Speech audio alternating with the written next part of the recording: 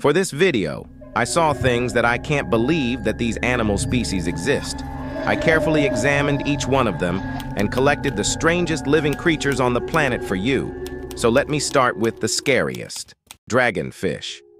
The strangest fish discovered.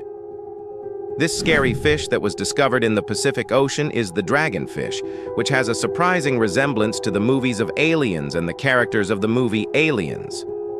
Nar Whale. Narwhals are what you get when you mix a unicorn with a whale. These massive animals are able to grow up to 18 feet in size and have extremely long spikes protruding from the center of their heads.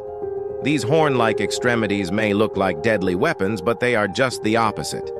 The tusk is actually used to taste the concentrations of different chemicals in the water, allowing them to track food and other narwhals who are ready to mate. These underwater mystical creatures are found mainly in the Arctic Ocean around Russia. Narwhals spend their winters under the ice in the Baffin Bay-Davis Strait, sometimes for 5-month stretches. They breathe through cracks in the ice. Another amazing fact about this bizarre animal is that it sometimes performs dives of up to 1.5 miles deep. Goblin Shark. The goblin shark looks like a swordfish that has some sort of alien eating its way out of its face, hence the name. These fish have been lurking around the dark parts of the ocean for millions of years, making them one of the few living fossils on the planet. They are considered the last members of an ancient lineage dating back some 125 million years. They have pale pink skin because they never come up high enough in the water to be touched by sunlight. Its bizarre snout is covered with electroreceptors, known as ampullae of Lorenzini, that allow it to sense its prey's electric fields. Its jaws also extend when feeding. In short, this is one creepy prehistoric animal you would never want to find swimming around in your pool. 4. Pyrosomes. In the depths of the oceans live strange creatures that look like a worm, but hollow. These huge creatures that can be as big as a whale are called pyrosomes, of course. Pyrosomes are not actually an animal, but a large number of organisms that gather together in a group and weave together to create this hollow tube. 5. Naked mole rat. Naked mole rats are rodents, but unlike some of their evolutionary relatives, they live in communities. Several dozen rats live together in colonies led by one dominant rat, the queen. Similar to some insect species, the queen is the only naked mole rat female to breed and bear young. Worker animals dig the burrows that the whole clan inhabits using their prominent teeth and snouts. They also gather the roots and bulbs for the colony to eat. Other rats tend to the queen. Most other types of mole rats live on their own or in small families. Though mole rats spend most of their time excavating and foraging in their burrows, they occasionally emerge to search for seeds or other plants. 6. Star-nosed mole. I'm going to start off by saying I hate these things. They are ugly, weird, ugly, and uglier. They just freak me out in ways I can't describe in words.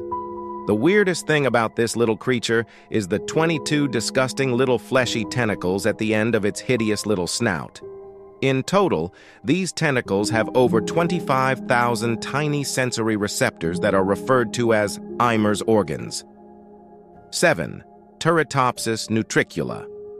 A hydroid jellyfish of the family Oceanidae, the Turritopsis nutricula is originally from the Caribbean Sea, but now it's found around the world, in all the warm and tropical seas. Since scientists spotted it in Colombia, it has also been seen near Japan and in the Mediterranean Sea. It is tall with a transparent and gelatinous skin. The young organisms have 8 tentacles, and the adults can have 80-90 tentacles. It has a big red stomach inside, and it can shine in the dark. 8. Axolotl. Also known as the Mexican walking fish, the axolotl is one of the most unique amphibians in the world. Aside from the genial outward appearance, the amphibian is neotenic, meaning that the adults remain aquatic and gilled instead of going through a metamorphosis when reaching maturity. They also have the ability to regenerate almost any of their body parts. While axolotls are nearly extinct in their native Mexico, they have thrived in captivity and have become prized by the scientific world as well as by civilians as pets. 9. Eye. With bulging eyes, giant ears, and tufts of hair, the eye is a long-fingered lemur, a strepsirrhine primate native to Madagascar with rodent-like teeth that perpetually grow and a special thin middle finger. It is the world's largest nocturnal primate. It is characterized by its unusual method of finding food. It taps on trees to find grubs, then gnaws holes in the wood using its forward slanting incisors to create a small hole in which it inserts its narrow middle finger to pull the grubs out. 10. Blobfish. The blobfish is a deep-sea fish which inhabits waters just above the seabed at depths of 600 to 1,200 meters, 2,000 to 3,900 feet, off the coasts of mainland Australia, New Zealand, and Tasmania. The blobfish is a rather odd-looking fish out of water, but this is due to the strange adaptations to its preferred waters. While many fish use gas bladders to create buoyancy, the blobfish does it by being made up of gelatinous mass with a slightly lower density than water. The blobfish is also lacking in muscle, so much of its existence is spent floating along with the current and eating whatever floats right in front of it. Siphonophore. Meet the longest animal in the world, the Siphonophore. Yes, it's even longer than the blue whale. At 45 meters, 150 feet. The blue whale, with a maximum confirmed length of 29.9 meters, 98 feet, is a mere baby in comparison. This specimen, seen here arranged in a feeding spiral, was encountered in 2020 as part of Schmidt Ocean Institute's deep-sea expedition. But be warned, it's a relative of the Portuguese man-o'-war and is trailing deadly, stinging tentacles through the water. Think of it a bit like a wall of death, albeit a very different type to the Butlin's ride with the same name,